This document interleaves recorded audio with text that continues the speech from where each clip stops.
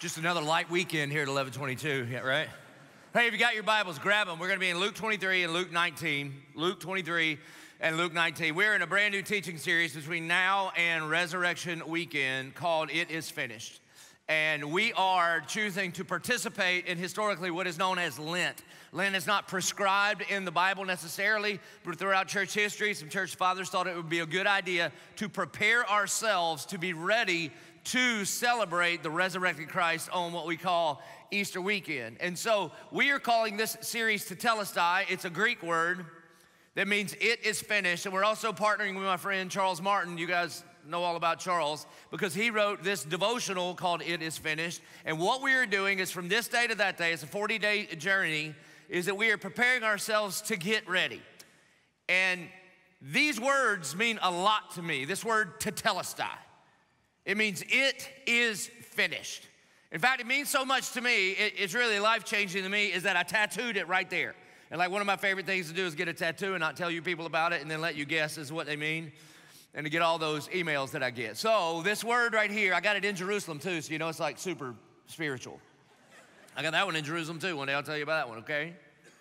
And let me tell you why, because Jesus, the last thing he says, he pushes up on his nail-pierced feet and he says these words, Tetelestai. It is finished, completely completed, paid in full. That's what it means. And I believe that theologically. With everything I'm made of, I've staked my whole life on it. And then something happens, man. I wake up every morning and I forget. You ever do that? You ever think it just counts for somebody else and not you? Or it counts for most people, or maybe most of what you've done, but not all of you what you've done. And when I'm standing right here holding on to this pulpit trying to teach this Bible, then what will begin to happen is the enemy begins to get in here and be like, who do you think you are? And I can stare down at that forearm and say, I can tell you exactly who I am. I am paid for, bought by the blood of the Lamb, and it's by the blood of the Lamb that I stand here and share the good news of the gospel of Jesus Christ, and that is it.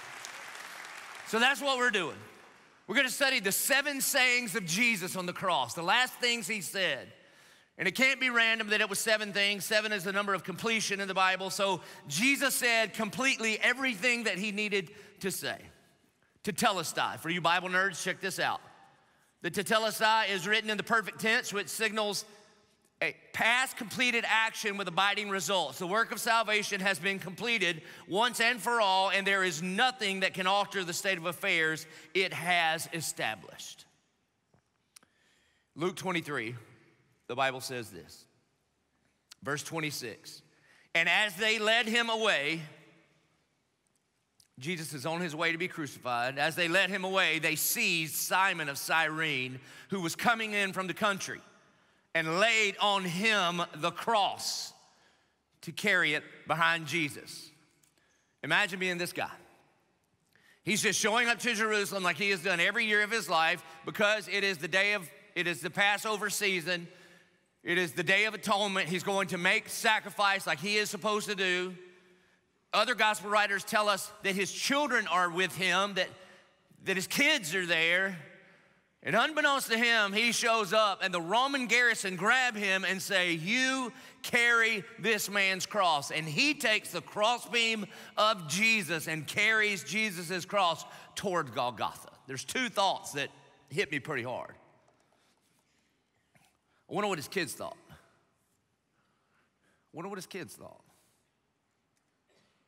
Dad, the greatest thing that could ever be said of you is if your children would look at you and say, my dad carried the cross. I don't care how much money you make or how successful you are or how many people know your name or what your golf score is, good gracious. But that our children would look at us and say, my dad carried the cross. This is what Lent is, by the way. Lent is that we would follow in the footsteps of Jesus, that we would carry the cross all the way to the point of the crucifixion and the resurrection. In Charles's book, I hope you're doing this. It's a 40-day devotional. On day 2, he says this. It's on page 15. He says, the offer of this cross is unlimited forgiveness, salvation, deliverance, redemption, ransom, justification, sanctification, righteousness, holiness, perfection, intimacy with the Father, co-heirs with Jesus.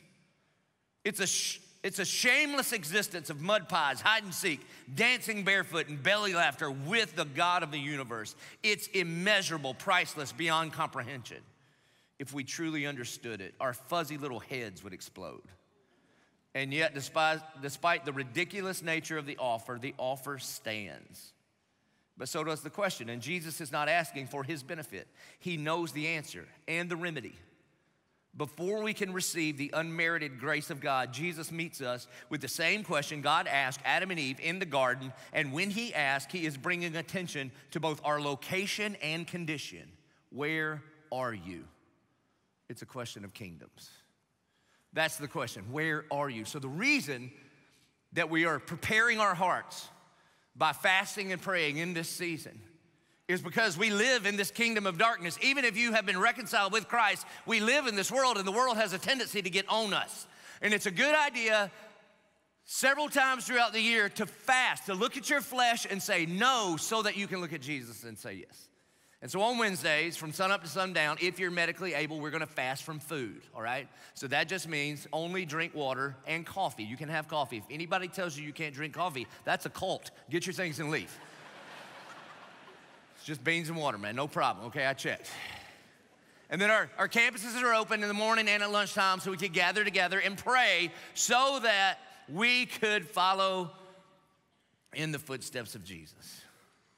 So this is what's happening here. And they led him away, and they seized Simon of Cyrene, who was coming in from the country, and laid on him the cross to carry it behind Jesus, verse 27. And there followed him a great multitude of people and of women who were mourning and lamenting for him. But turning to them, Jesus said, "Daughters of Jerusalem, do not weep for me, but weep for yourselves and for your children. For behold, the days are coming when they will say, blessed are the barren and the wombs that never bore and the breasts that never nursed. Then they will begin to say to the mountains, fall on us, and to the hills, cover us. For if they do these things when the wood is green, what will happen when it's dry?" And you're like, what is he talking about? He's talking about the end times. He's talking about judgment. He's talking about when Christ returns to judge the quick and the dead. And here's what he is saying. Hey, don't cry for me because I'm going to the cross, because this has been the preordained, predestined plan from God the Father to reconcile all things unto himself. Here's who you should cry for. You should cry for the people that don't understand or don't believe that when I went to the cross, it was for the forgiveness of your sin. And even though Jesus is in obvious distress, the Bible says that he willfully and willingly goes to the cross, that Jesus can see through the pain, through the cross, through the empty tomb, to the prize that is awaiting on the other side. And that's why he goes. Hebrews 12 says it this way, therefore, since we are surrounded by such a great cloud of witnesses, let us also lay aside every weight and the sin that clings so closely, and let us run with endurance the race that is set before us. And check this out. Here's what Jesus sees when he's talking to these women. Looking to Jesus, the founder and perfecter of our faith, who for the joy that was set before him endured the cross, despising its shame, and is seated at the right hand of the throne of God. So what is the joy set before him? Well, the only thing that Jesus has post-resurrection that he did not have pre-cross and resurrection is you and me. Now, we're not the point, he's the point, and God's glory is the point. But Jesus thought you would be the joy that he was willing to shed his blood so that he could purchase you unto the glory of God. And so that's why he goes to the cross. Verse 32, two others who were criminals were led away to be put to death with him. That's what we're going to talk about next week, his conversation with these two criminals. Verse 33, and when they came to the place that is called the Skull. I've been there. As soon as we can get back to Israel, I'll take you there. It's called Golgotha. It's literally a mountain that looks like a skull face is in the side of it. This is the place where Jesus was crucified. And the first time I ever went there, it was a very weird experience. Because today, it's not like a historic monument. It's a bus station. And I was like, what? What did they do to where Jesus got crucified? And it bummed me out. It seriously bummed me out. And I'm sitting in this little place kind of overlooking where it is, and you just see people coming and going, and it's loud, and there's all kind of folks, and it's kind of crazy and nasty. And I thought, you know what, actually, this is probably a lot more like what it was in the first century than what we have in our mind. If you've ever seen like a painting of Jesus on the cross, that's probably not what it looked like. You know, you see like on the hill far away, right? And there's 3 crosses somewhere in North Georgia. That's what it looks like. That's not how they would crucify people. They would crucify people on the ground, like ground level, right outside of the busiest place they could find, so that people could come eyeball to eyeball with them, and 2 things could happen. They could cuss them, they could spit on them, they could jeer at them, and they would realize what might happen to them if they ever get out of line. And so they go to the place of the skull, and the Bible just simply says, and there they crucified him. I used to wonder, why is there so little ink in the New Testament about the crucifixion? Well, one, everybody in the first century knew exactly what he was talking about, and then also it is described detail by detail. It was just written about 700 years before it happened. We'll talk about that in a few weeks. And the criminals, one on his right and one on his left, and Jesus said, so Jesus is gonna say 7 things on the cross. And just in case you're not super familiar with what crucifixion was, they would drive nails or spikes between the hands and the feet of whoever was put on the cross. And the way that people died is sometimes they would bleed out or sometimes they would just go into shock. But most people died by what's called asphyxiation, that you would drown on your own fluids inside your lungs. And so every single time you wanted to say something, you would have to pull with your hands and push up on your nail-pierced feet, take a breath in order to speak. And 7 times Jesus pushes up. And the first thing he says is this: Father, forgive them, for they know not what they do. Now, why is this the first thing he says? I think that Jesus wants us to make sure there is no doubt about what he is doing. That he came to save. That Jesus is a Savior. That the reason that Jesus is dying on the cross is for the forgiveness of sin. That he's not just dying to show us an example or show us the ultimate sacrifice. This is what my liberal seminary professors would say. Well, he was just showing us the ultimate form of sacrifice. That doesn't make any sense. How does you dying randomly say anything about how much you love me? That doesn't make any sense. Like if you were just sitting on the dock looking at the water and I was like, you know how much I love you, and just drown myself, you'd be like, well, that was dumb. You should have sent me a Valentine card. What are you doing? But if I was drowning and you gave your life in rescuing me, now that's a demonstration of love.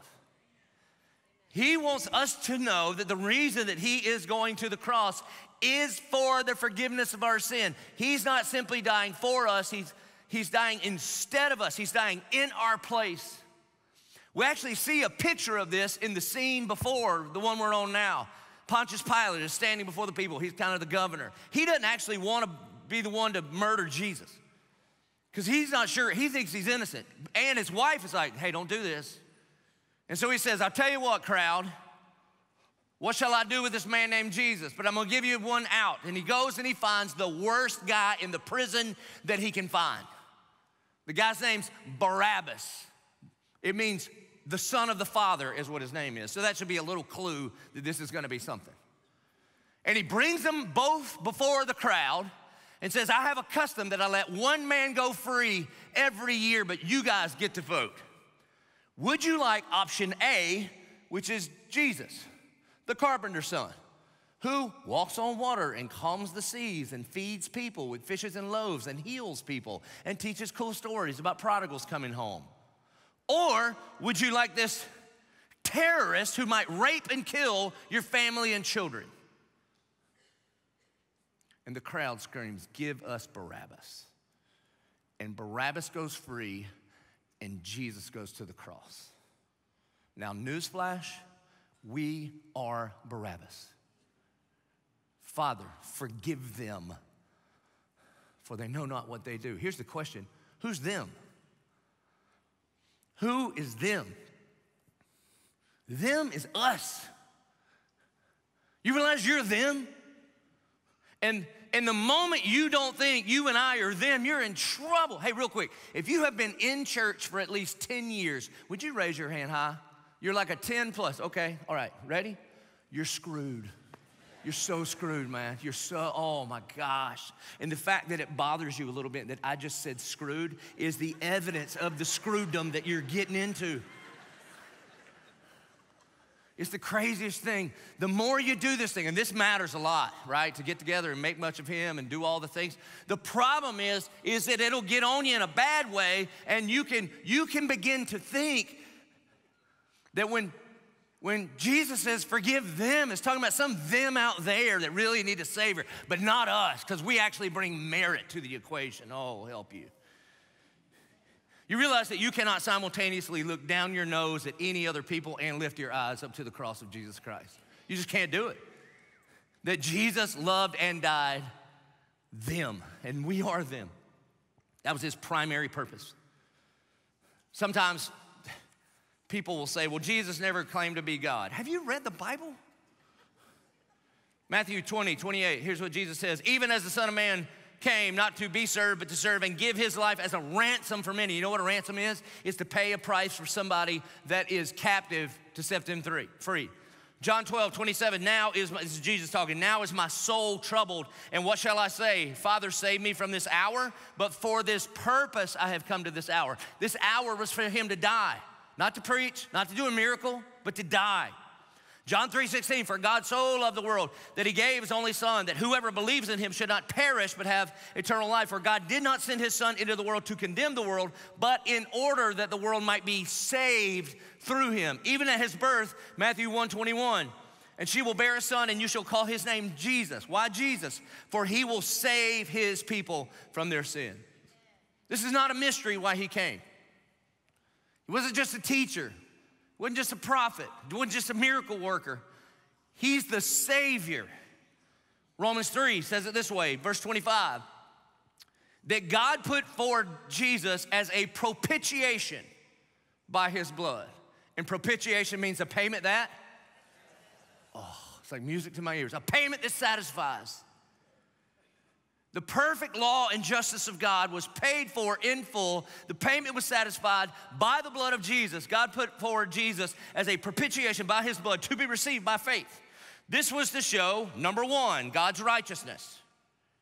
And number two, because in his divine forbearance, he had passed over former sins. And number three, it was to show his righteousness at the present time so that he might be just and the justifier of the one who has faith in Jesus. In other words, because of God's justice, all sin must be paid for. Because of God's mercy, payment was delayed. This is really good news for you and me. This is why we have a church service today. If God required payment to be made on your first sin, there'd be nobody here. It'd just be a greasy spot and you'd be in hell. That's how that works. I'd be there with you, okay? But because of God's grace, he made the payment. This is what the gospel is. Theologians call this penal substitutionary atonement. Like a legal penalty. That's what the first word means. That we have all sinned, and because of the justice of God, all sin must be paid for. And sometimes I've heard people say, well, why didn't God just forgive? People sin against me, and I forgive. Because he's a holy and perfect God, and you're a wretched, crooked egomaniac. That's why. For God to just overlook sin would make him unjust, and God will not act outside of his own character, and God is just. And high treason against an eternal king requires an eternal punishment, and so all sin must be paid for. Penal substitutionary. You know what substitutionary means? It means it takes one's place, a substitute. Like when you were in school and your teacher's not there, who shows up? A substitute. And the way you treated her is the reason Jesus had to die on the cross, sinners. So he is a substitute. He didn't merely die for you, he died instead of you. It's penal substitutionary atonement. That word just means payment. One of the ways to remember this word is by the payment of Jesus at the cross. It's an at-one-ment between us and God, that he reconciles us back to God. That's why he came. That's why he came. The reason he came is because he's a Savior. He came to die on the cross, be resurrected from the grave, to save sinners. So when he says, Father, forgive them, for they know not what they do, he's talking about sinners, which is all of us.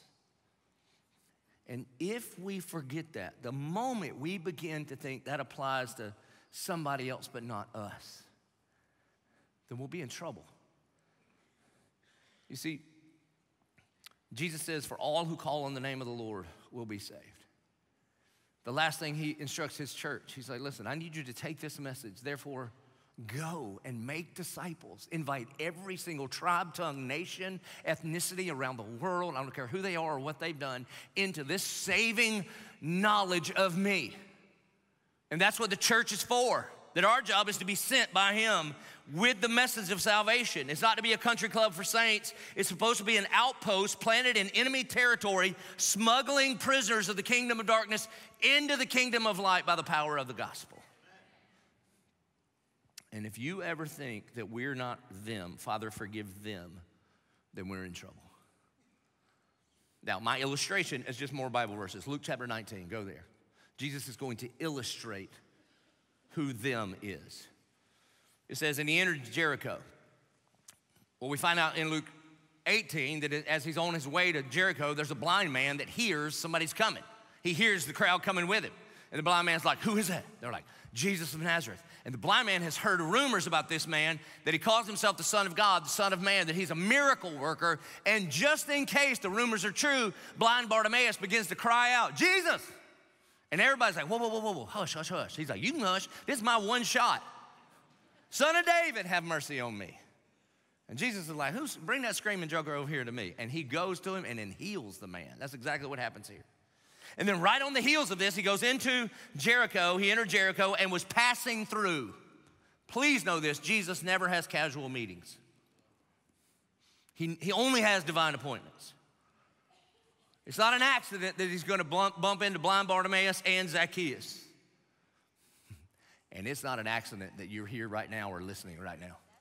I mean, I know you just think you're trying to get a date or whatever you're trying to do. And if there's anything in you right now that's just leaning in and listening at all, if you're thinking, well, this isn't nearly as boring as I thought it would be, I'm telling you, man, the King of the universe is tapping you on your shoulder. And you might even be going, well, I don't really believe this. That's adorable. We'll see in about 30 more minutes what you believe, okay?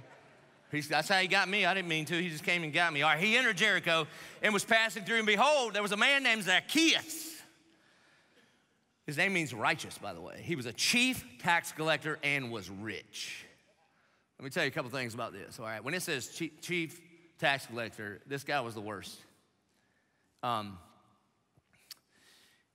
If you grew up around Sunday school or whatever, you already know who this guy is, all right? He's a wee little man, but that's kind of weird. And so when it says chief tax collector, it just doesn't mean that people didn't like him. Like if you work for the IRS, if I were you, I wouldn't tell anybody, okay?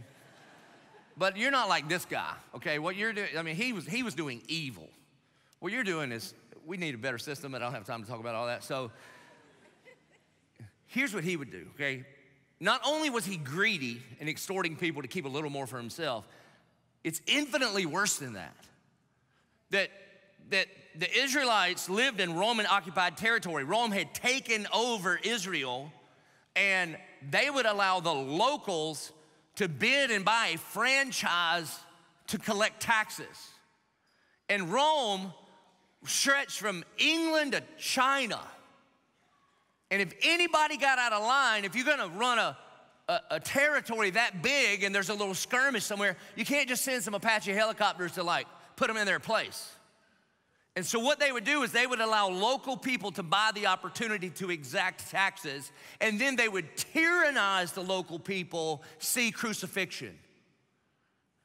And so now what Zacchaeus has done is Zacchaeus has paid to be able to go to his brothers and sisters, and with the power of the Roman government behind him, demand taxes from them and then give it to the government that is tyrannizing his own brothers and sisters. I'm telling you, everybody he got taxes from, they knew somebody. They had a neighbor, they had an aunt, they had an uncle, they had somebody that had probably been tortured and crucified. So he ain't getting invited to parties. You get it? I mean, it'd be like, imagine setting up a little collection stand to Al-Qaeda in New York City on September 12th. How do you think that'd go? It's like this, that he's funding the enemy, and he was rich. Now, there's nothing wrong with being rich, except Jesus says it's hard for rich people to get to heaven. And what's weird is none of you think I'm talking to you. You know what you need to be saved? Need. You know why it's hard for rich people to get to heaven? Because they don't think they need anything. Now, there's nothing in and of itself unrighteous about being rich, okay? There's righteous rich and unrighteous rich, and there's righteous poor and unrighteous poor. Like there are people in the Bible that were righteously rich, like King David. He was loaded. King Solomon. Then there's unrighteous rich, like Zacchaeus. He's making his money off of the backs of others. Not good. Then there's righteous poor, like see all the disciples. But there's nothing righteous about being poor in and of itself.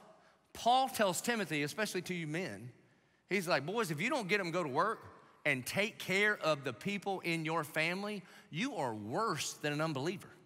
The Bible doesn't say nice things about unrighteous poor. He's like, bro, you're supposed to get up and go to work, not lay on your couch and vote for people that will just support you. That's not how this thing's supposed to work. You better take care of yours. So, this guy's a chief tax collector. He's funding terrorism against his own people. And every time he shows off his opulence, everybody in town knows it's at the expense of people they love. This ain't good. And, by the way, his name means righteous. He is not living up to his name. Verse 3, and he was seeking to see who Jesus was. Why? Because deep in the heart of every man and every woman, we have eternity in our hearts. He's got everything this world has to offer, and he's going, that's not enough. I think every single one of us and every single person you know and love and the people you don't like that much all have this thing in our hearts asking the question, is this it? And the answer is no, this is not it. You were created for so much more, and he has this desire, and he was seeking to see Jesus, who Jesus was, but on account of the crowd, he could not because he was small in stature or a wee little man. You know the song. I'm not singing it. Verse 4, so he ran on ahead and he climbed up into a sycamore tree to see him, for he was about to pass that way. And when Jesus came to the place, he looked up and he said, Zacchaeus. You see, what was going on here is that Zacchaeus was getting in the sycamore tree so that he could see Jesus, but in reality, what was happening is God was orchestrating this event so that Jesus could see him. And he calls his name Zacchaeus. Here's what I want you to hear. The Lord sees you. The Lord sees you. And maybe you've been beaten up and broken, or maybe you thought you were too far gone. There is no too far gone for the Lord. And not only does he see you, he will call your name. And Zacchaeus thinks he's busted. He's not busted. He's going to be the guest of honor. I want to ask you this. Has he ever called your name? Have you ever heard the Lord call your name? And I don't mean in some kind of spooky way. That's not what I'm talking about. If you're new, you're like, oh, I knew this was going to get weird. No, that's what I'm talking about. I'm talking about when he called my name unto himself. I didn't hear it audibly. I heard it infinitely louder than what I can hear with these little ears. I heard it way deep down in my soul. I heard him call my name. And so he calls out to his name, Zacchaeus, hurry and come down, for I must stay at your house today. Now, here's the thing. I want to spend a little bit of time talking about the response of the crowd. Here's a guy that nobody liked. Here's a guy that when Jesus said, Father, forgive them, all the religious people thought he was talking about somebody else and not them. And Jesus sees this man that everyone despises, that's outside of the fold. And he says, Zacchaeus, hurry down, because I must eat at your house today. And the crowd goes, wait a minute, Jesus, you're not supposed to hang out with people like that. Do you know what got Jesus in more trouble than anything else? It was who he hung out with. He got in trouble because he kept hanging out with the wrong group of people. I just need you to know, this thing that you're a part of is a movement for all people to discover and deepen a relationship with Jesus Christ. That's what we're here for. That anybody that wants to see Jesus, we want to be the kind of place to help people see Jesus, and maybe even more importantly, help them understand that they are seen by him. And we would love to set up some dinners where you would hear Jesus call out your name. And I'm telling you, man, the church has historically not been very good at this. I'm a little angsty this weekend, a little aggravated, and I'll explain why, okay? Last Sunday during the Super Bowl, a commercial came on called the He Gets Us commercial. Let's talk about that. That'll be fun, okay? So buckle up for this one. Now, if you don't know what the He Gets Us commercial is, and it's because maybe, I don't know, you live under a rock or you're so spiritual, you don't have a TV and watch the Super Bowl. That's neat.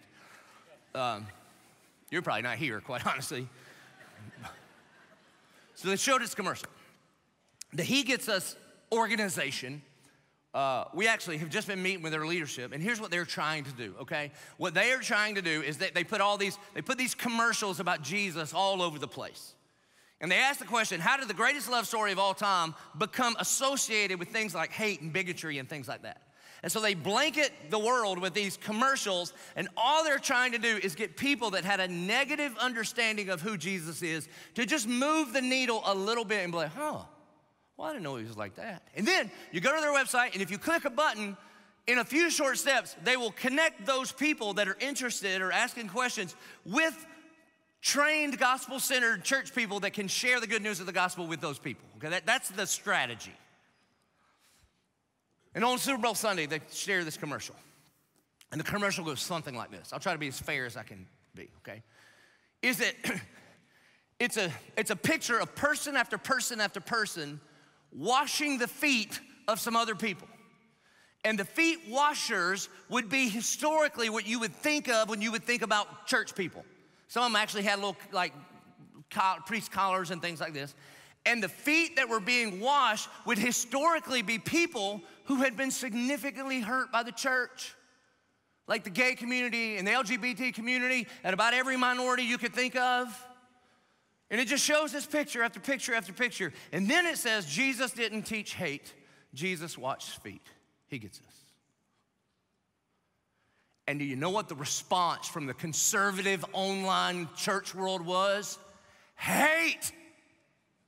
You're not doing it right. Those people don't deserve that. It's unbelievable. Unbelievable. In John chapter 13, Jesus, knowing all authority in heaven and earth had been given unto him, he shows his disciples the full extent of his love. He gets up from the table and dresses himself as a servant. Then he begins to wash his disciples' feet, including Judas, an unrepentant sinner. And then he says, I have set for you an example that you will be blessed if you do likewise. This isn't about actually washing feet. Please don't try to touch some stranger's feet in the name of Jesus. That's weird. That's not what it is. It's just a symbol. It means get over yourself, lower yourself, and serve some other people, especially people that don't look like you and act like you and believe like you. Now, are there problems with the commercial? For sure. It didn't share the gospel. It didn't talk about faith and repentance as a requirement in order to know Jesus. That wasn't the point. But I refuse to be a part. We will never be the kind of people that are just standing there with our rocks waiting for some other organization to do it not the way we would want to do it and then just be condemners. That's not how we roll, man. Look, if you don't like the He Gets Us strategy, fine. Come up with your strategy. What were you doing on the day of the Super Bowl? Were you leading people to Jesus? I was sitting in a bar in Nashville drinking a beer with my wife trying to pray for Brock Purdy. I don't know what you were doing. Listen, man. D.L. Moody, he was an evangelist back in the day, like mid to late 1800s. And he would do these crusades. You're not supposed to call them that anymore. I can never remember what you're supposed to call them now, but just get over that too, I don't care. And so D.L. Moody was an evangelist back in the day, just to put this into context, okay? And at one of his evangelistic meetings, there was a pro baseball player named Billy Sunday that got saved at his thing. And then he became an evangelist, would travel the world and preach. And at one of Billy Sunday's events, there was a little boy from North Carolina named Billy Graham that got saved at Billy Sunday's thing. So this is kind of the link. It's kind of a big deal. And D.L. Moody was getting criticized. You reach some people with the gospel, religious people get mad. Trust me. Hashtag Jimmy Cracks Corn and I don't care. Okay, see my emails.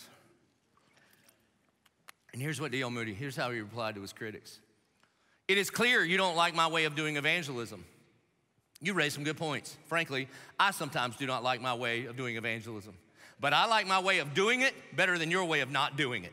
Amen? That's it, man. That's it. And so, here's the criticism. Look at it, verse 6. So Zacchaeus, he hurried down, and so Zacchaeus hurried and came down and received him joyfully. And you're like, but wait, did he repent? Not yet. Jesus, did you get a full gospel explanation before you let him get out of the tree? Nope. Does Jesus have a plan for Zacchaeus? He sure does. Now, what's interesting is the way this is written in Greek, it can be read both ways. It's not confusing. It's meant to see that this is a two-way street, that Zacchaeus came down from the tree and Zacchaeus received Jesus joyfully. It's called salvation. But you could also receive it this way. When Zacchaeus came down from the tree, Jesus received Zacchaeus joyfully. Jesus didn't stand back and be like, you better clean it up before you come in here. And if you're wondering, like, if you're new and you're like, why does it get so angsty about this? I've given my whole freaking life to this. That's it, man. No matter who you are, where you're from, what you've done, and especially if somebody in my position told you you don't belong, we want to receive you joyfully in the name of Jesus Christ. And the reason is because I royally screwed this up about 30 years ago. If you're a regular, you've heard this 100 times and you're not listening fast enough, so I can't tell you the whole story. If you want to listen to the full thing, you can go back and listen to a sermon in 2023 in a series called Anything is Possible, week 3. Or if you want to read all about it, If the Tomb is Empty, the first book I wrote, chapter 7 tells all about it. But very shortly, I was on staff at a church and I also worked at a gym, and I came to know this group of girls that worked out there, and they were all strippers. And through a series of conversations, one of them said, I'll go to church with you. And her name was Sunshine. It wasn't her real name. And I take her to church with me. And it wasn't this kind of church. There was a dress code. And she wasn't in dress code. And at the end of the service, the powers that be of that church pulled me aside and said, why are you bringing people like that here? And they literally said, this place exists to keep our children and families safe from people like that. And instead of standing up on the good news of the gospel of Jesus Christ, who died for me, because I am them, I cowered in fear because I was afraid of losing my job or what would happen to me and my ministry trajectory. And I said nothing. And in brokenness and shame, I made a promise. God, if you ever put me in charge of one of these things, that it will be a movement for all people to discover and deepen a relationship with Jesus Christ. And I don't care who you are, what you've done, you will be received joyfully. And when they saw it, they grumbled. Please don't be they. And the moment that they starts rising up in you, because it rises up in all of us, especially church people, please, by the power of the gospel, squish that thing immediately. And when they saw it, they all grumbled. He has gone to be a guest of a man who is a sinner. Huh. You know why I think that he gets this commercial ticked off so many Christians? It's because they got politically offended. And it exposed who their real God is. When you see sinners, what do you think? Do you grumble? Do you feel angry, offended, prideful, like you're better than them? How could they? Do you know what Jesus' emotional response was? Compassion. Now, he will come back to judge. So there is a judge. You don't have to try to take his spot, man. Here's what Jesus felt when he saw lost people. Matthew 9:36, and when he saw the crowds, he had compassion for them because they were harassed and helpless like sheep without a shepherd. You see, so many times the church villainizes a group of people that are shepherdless, and they've been harassed and beaten up. And we're supposed to be the ones representing Jesus Christ and lowering ourselves and loving them with the good news of the gospel of Jesus Christ. Now, don't hear me say anything I'm not saying. Oh my goodness, you serve and you open your mouth and share the full good news of the gospel of Jesus. And so they're eating dinner. Jesus is at Zacchaeus' house. And Zacchaeus stood. Why does he stand? Because he's a wee little man, he can't see over the table. So he's got like, hey, God, make sure he's up there. And Zacchaeus stood and he said to the Lord, behold, Lord, the half of my goods I give to the poor, and if I have defrauded anyone of anything, I restore it fourfold. The law said you had to give back 1/5 or 20%. He's like, I'm going 4 times. And look at Jesus' response. And Jesus said to him, today salvation has come to this house, since he also is a son of Abraham. Zacchaeus' activity did not precede his identity. It was a result of his identity being changed. When Jesus says, since he's the son of Abraham, here's what this means, okay? This doesn't mean, oh yeah, you got an automatic in because of who your grandparents are. That's not what it means. Romans chapter 9, Romans chapter 10, Paul makes it very, very clear to be a son of Abraham. Abraham was the father of our faith, and God said, I'm going to bless you through a seed, not seeds, not like a whole bunch, but a seed. That seed is Jesus. And God counted Abraham's faith as righteousness. So whoever believes in Jesus, puts their faith in Jesus, when you died on the cross, somehow that counted for me, then we get credited with that same kind of righteousness. This is what is happening in the life of Zacchaeus. But I want you to notice the order of events. Repentance came as a result of Jesus accepting him, not a prerequisite. Jesus did not primarily come to eat with Zacchaeus or even be nice to him or even to look at the crowd and be like, quit picking on the fact that he's a wee little man. No. All of that was a means to an end, and that end is that Jesus came to save him. And Jesus came to save you and me. Why would you say that? Because the next thing Jesus does is give his purpose statement. Verse 10, for the Son of Man came to seek and save the lost. How do we know that? Because the first thing out of his mouth on the cross. Anybody want to know why I'm on this cross? He says, this is why. Father, forgive them, for they know not what they do. Pay very close attention to this. Jesus did not come to start a religion or merely show people a better way to live. That's not why he came. He didn't come that we could start little social clubs that help people clean up their lives and be better citizens. That's not why he came. He didn't come for a specific group of people, but he came for all people because all people are sinners in need of a Savior. He didn't come merely to shape your public policy or to join your pet social issue. That's not why he came.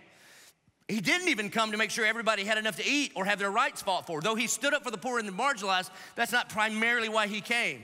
He did not come to merely preach sermons or put the Pharisees in their place or even to do miracles. Those all pointed to the reason why he came. The reason that Jesus came is he came to do the work of the Father, to step off of his throne, to humble himself, to dress himself in humanity, to be born of a virgin, grow up and live the human experience, to live the perfect life in obedience to the scriptures, to fulfill every promise and prophecy in the scripture, to die in our place as a penal substitutionary atonement, to put to death, and on the third day come walking out of the grave. And if the tomb is empty, anything is possible, including you and I, sinners, being reconciled to an almighty and holy God. That's why he came. And one day he's gonna come back. And when he does, all who have believed on him will be taken home to be with him. You see, Jesus came to be a Savior, to die in our place as a Savior. This is why he says, Father, forgive them. Without the shedding of blood, there is no forgiveness of sin. And so, one of my favorite quotes of any book, anywhere, at any time is C.S. Lewis in Mere Christianity. After he paints the picture of who Jesus is, unique among all other religious figures, he closes the first section of this book this way. C.S. Lewis says, I am trying here to prevent anyone from saying the really foolish thing that people often say about Jesus. I'm ready to accept Jesus as a great moral teacher, but I don't accept his claims to be God. That is the one thing we must not say. A man who was merely a man and said the sort of things Jesus said would not be a great moral teacher. He would either be a lunatic on a level with a man who says he's a poached egg, or else he would be the devil of hell. You must make your choice. Either this man was and is the Son of God, or else a madman, or something worse. You can shut him up for a fool, you can spit at him and kill him as demonic, or you can fall at his feet and call him Lord and God. But let us not come with any patronizing nonsense about his being a great human teacher. He has not left that open to us, and he did not intend to. So let me ask you this. Who do you say that he is? Who do you say that he is? Jesus said that he came to seek and to save the lost. And some of you walked in this place or are watching online and you are lost. And you've tried it your way and you realize it ain't working. Even if materially it's all working perfectly in your life, deep down in here you realize, man, I'm lost. There's something missing and it's me. Jesus sees you. Yeah, he sees you trying to get a look at him. And if right now you'll tune your ears into eternity, maybe you hear him calling your name. And he's not calling your name to punish you. He's calling your name because he wants to invite himself into your life. Zacchaeus, I must come and eat at your house today. In the first century, man, to eat with somebody, it meant a relationship. When you get to the very end of the book of Revelation, chapter 3, verse 20, there's this invitation of Jesus that goes like this. Behold, I stand at the door and knock, and anyone who hears me and opens the door, I will come in and have a relationship with you and you with Jesus. That's the invitation. So what does it take? Do you have to get your life right first? Nah, man. Jesus came and did that on your behalf. Now, over time, when you experience the life-changing grace of Jesus, just trust me on this. He changes everything over time. Everything. But it just starts with you receiving the invitation of him, that he would call your name because he wants to come into a relationship with you in this very moment. And so I want to give you that opportunity to say yes to Jesus. Would you bow your head? Would you close your eyes? And if today, for the very first time, you are ready to receive the grace of Jesus Christ, the invitation to repent of your sins, to trust him as Savior. If somehow today, for the very first time, you believe that when he died on the cross, somehow that counted for you. You hear his invitation, and today you are ready to call on the name of the Lord to be saved. Would you lift your hand as high as you can and say, God, Father, here I am, please save me. As high as you can. Our good and gracious Heavenly Father, God, I love you and I praise you and I thank you. I thank you for the people that are putting their hands up. It's not the hand in the air that saves. God, we know this. It's Christ's life, death, and resurrection that make it possible for us to hear the invitation and to walk boldly into your throne room. God, I thank you that in this very moment, sins are being washed away, that your righteousness is being counted to us, that our name is changed. We're adopted into your family, and we get to sit at the table with the King of Kings forever and ever and ever and ever. And God, I pray for all the believers that are a part of this movement. God, would you consistently help us understand that we are they, that we need your forgiveness every single day.